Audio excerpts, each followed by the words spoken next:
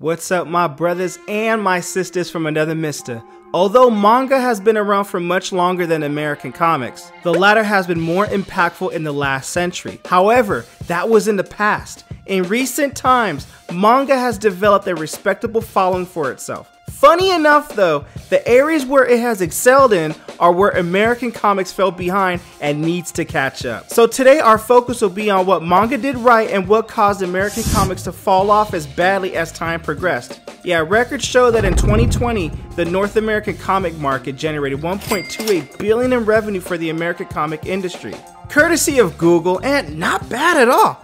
However, it turns out that manga sector in Japan is far more lucrative.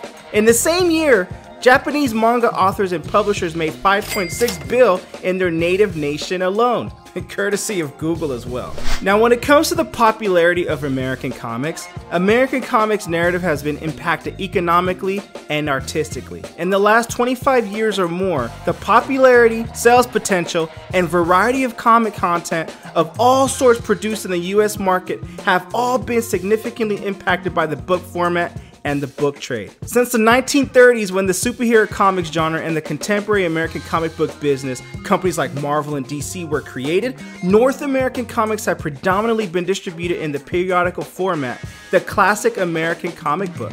In fact, at one time, the early American comics industry produced books in practically every genre. Comics thrived in newspapers, glossy magazines, and periodical formats, mostly single-panel human cartoons. Millions of copies of superhero comics headed by Superman and Batman respectively among others, and others were sold. Still, pulp genres including comedy, children comics, crime, and others remained popular with a wide range of readers until the 1950s. That's when parents and children burned comic books in public gatherings and lead to the near destruction of the comic book industry. And we will revisit that later, I promise. And by the way, if you're liking the content we're throwing up so far, you know what to do. Like the video and subscribe to this channel. Don't be stingy. Here at Rated Comics, we do awesome comic book reviews, comic book related content with the occasional comic book giveaway. And also, check out RatedComics.com for some really cool Rated Comics exclusives and some other comic books as well to add to your comic book collection. With all that being said, now back into the content. The early impact of the internet and the World Wide Web brought fans together to promote their interests in the medium on a global scale. The web showed young fans, and a few wiser ones as well, I got to be careful here not to get canceled, that comics were more than superhero power fantasies designed for boys, and a middle-aged version of boys, or should I say, the wiser version of men too. Or whatever, you guys get what I'm talking about. And manga, licensed Japanese book format comics from Asia, offered a massive variety of comics created by and for young girls and women, a market that the North American superhero publishers had virtually ignored. Now, manga versus American comics when it comes to presentation. Some readers might not care. However, what distinguishes the two comics is how they are presented. Manga is printed on inexpensive paper that resembles a newspaper and is released in black and white. Comics demonstrate the greatness by being presented on high quality paper, at least for the most part, that is not only colorful, but also enjoyed by readers who enjoy treating their books well. This doesn't mean that because comics are in color and manga is not, this does not make manga inferior to comics. Readers are forgiven to the black and white format of manga, but I believe it's because the stories are good.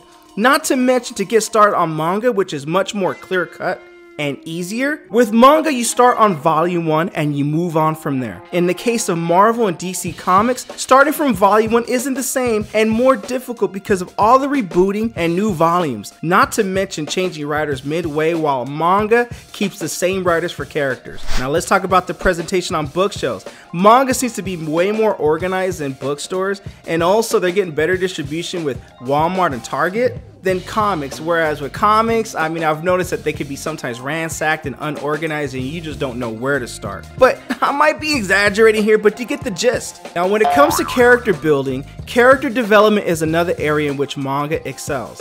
Manga characters typically seem to get stronger with time. In contrast, the superheroes in comic books maintain their strength and only sometimes get stronger. The manga's emphasis on character development captures all readers' attention. Manga is a delight to read. Not taken away from American comics here, but what manga does is the reader is taken on an evolutionary journey of each character that reads. American comics are the big two. Events don't last, and when characters die, they come back in some way, shape, or form, and or multiverses. No matter how well the story is written, it's part of the reason why I prefer indie comics. I mean, the big two always have a special place in my heart, but yeah, I'm gonna get back on track here. Now, when it comes to audience attraction, there are millions of fans and readers of both manga and comics. But did you realize there are more different types of readers in the former than the latter? I mean, of course you did. It is because manga authors offered fairy tales that appeal to teenagers and adults. Superheroes defending the world from evil is a central theme in American comics, mainly making it a popular topic among children and teens. Now, when it comes to pacing, in comparison to its American equivalents, the manga tale moves at a slower speed. Compared to the latter, there are fewer panels and discussion. The latter employs much too many conversations to sustain their readers' interest in the plot. I've read in comics where there was too much exposition, sometimes 4 to 5 pages of exposition, and it's like, we're gonna move forward with the story, and I'm reading the comic like, what kind of shit is that? Yeah, it's exactly like that meme. Now, when it comes to genres, manga is clearly in the lead when experimenting with various genres. You will find a range of genres as a reader, including comedies, thrillers, action, LGBTQ, and more. In addition, manga also delves into explicit subjects like violence, sex, I like sex, and others. Now, the rise in manga's popularity. What I didn't know before researching this is manga's piracy is on the rise, costing the Japanese manga industry billions. Weirdly enough, what Japan is losing in piracy is worth more than the entire North American comic book industry. I don't know if that's something astounding, offensive, or if that's an indication of something. No, honestly, I did not know about that before researching this because I haven't read manga, but every time people come in the shop or ask me about manga, it's a topic that delves discussion. It has to be talked about. Now, part of the answer lies in manga's creations, huge volume and subject matter diversity.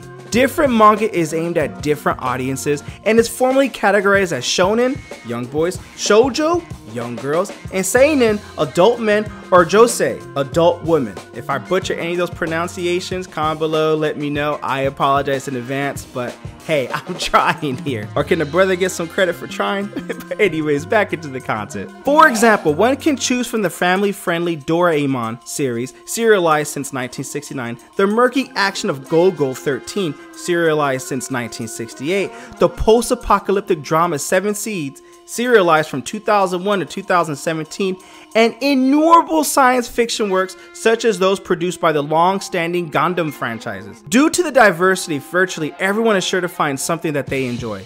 Most manga content is also easily accessible on inexpensive newsprint, in paperback, and increasingly online, which lowers production costs and increases its ability to reach a large audience. Manga's popularity is also attributed to the diversity of publishers and distribution channels that provide it, from huge conglomerates like Condenser to niche publishers and gray area doujinshi. On the contrary, Marvel and DC hold a disproportionate market share for the English language comics. They have largely restricted their attention to superheroes like Superman, the Fantastic Four, just to name a couple. Regardless of whether the genre is science fiction, fantasy, or historical fiction, additionally, they frequently recycle previous themes and rely on worn-out narrative arcs, which confuses, if not outright bores, the fan. However, in general, especially in America, superhero characters still tend to wear spandex and capes, which I'm okay with that. I mean, come on now, you grew up with it, a little bit nostalgic, never hurt nobody. Remember when I mentioned the destruction of comics in the 1950s earlier?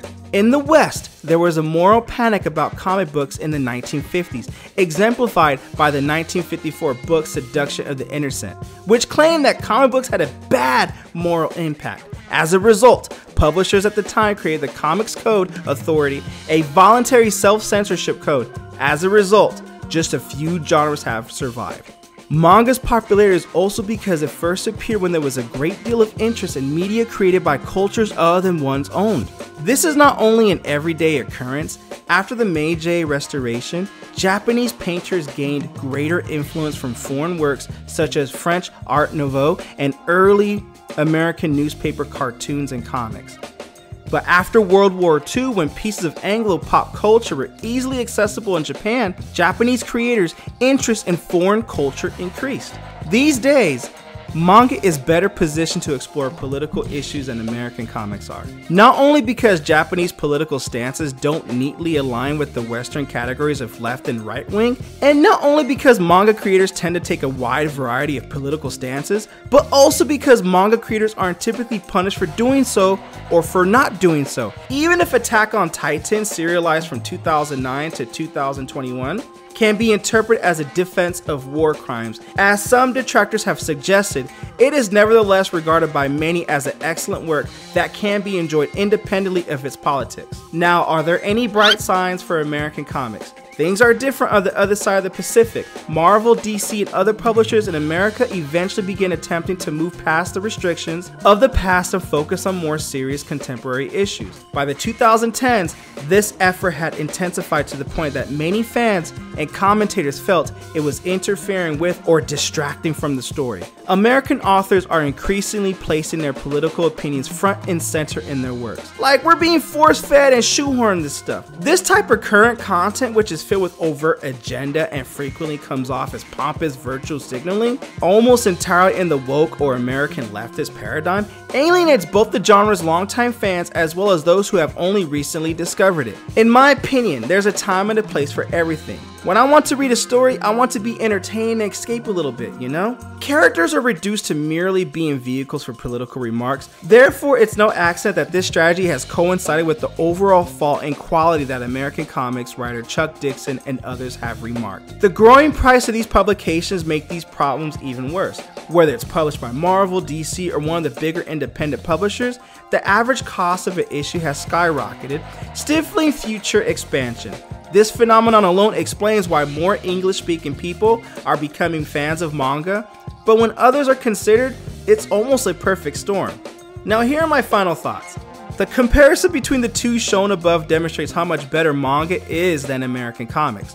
Manga offers readers everything they want: various genres, a compelling narrative, a satisfying conclusion, and depth. In my personal opinion, American comics are still good. And it better be, because that's what this channel's all about, right? Anyways, American comics are appealing to collectors with limited prints, ratios, and variants. Speaking of which, you can check out RatedComics.com for some really cool exclusives to add to your comic book collection. Because comic books as an investment strategy can be very lucrative. We also did do a video on that. Check out the link in the description after you watch this video as well. Not to mention, there are some really good stories out there with American comics. It's part of the reason why I gravitate to the indie market, even though Marvel and DC always has a special place in my heart. Indie comics will continue to rise with popularity, especially with #1 issues. The ability to have complete creativity on their books and the possibility to be optioned to various streaming platforms is a huge advantage to them. The future is bright for indie comic publishers as we are moving to a comic age where possibilities are endless. I still believe in the big two, especially when they're making huge blockbuster films based on the comics, and I believe the films/movies, the people consuming that content will gain interest in the source material. But manga seems to be much more captivating from the looks of it. American comics might yet reach the point where they can proudly compete with their manga equivalents. It will be complex though. Those who maintain the existing status quo risk suffering more consequences than just declining earnings or fan hatred, as long as the qualities that have made manga so much popular are disregarded. Additionally, the window of opportunity for good transformation will sometimes be present if they know what to look for and they take advantage of that. And that is the end of this video. What do you guys think of the video? Comment below, let me know. And what do you guys think? Do you think American comics will eventually catch up or surpass manga? Or you think manga is here to stay and will always dominate American comics? I don't think American comics is gonna fade away into darkness or anything like that. I think American comics always has a place because it just does. That's what I believe, especially when they're making big budget films. And the indie comic market is very intriguing in my personal opinion. But I like to hear you guys' opinions on this, and also if there's any other subject matter in the comic industry or comics or manga that you'd like to see this channel cover, let me know, because here at Rated Comics we do awesome comic book reviews, comic book related content with the occasional comic book giveaway. And if there's any content like this you want me to cover down the line, let me know, give us some time, I'll do my research and we'll go from there. Thank you again for watching. Until next time.